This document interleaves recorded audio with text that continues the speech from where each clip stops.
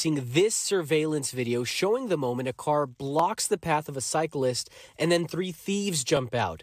One of them armed with a gun, and they rob the cyclist. In a matter of seconds, they make off with his Canada Goose jacket and drive off. Suspects are armed in a white 2013 Hyundai Sonata. This latest crime now part of a concerning trend with robbers targeting people in expensive winter coats.